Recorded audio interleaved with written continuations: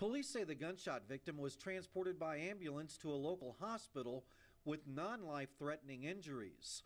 The shooting happened in the 1500 block of Vandiver Drive at Columbia Mobile Home Parks shortly before 2:30 on Friday morning.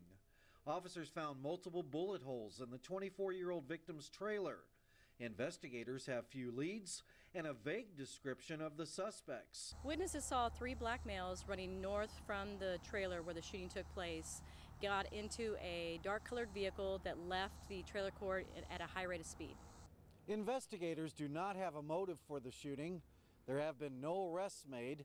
The investigation is ongoing. In Columbia, Mark Slavit, KRCG 13.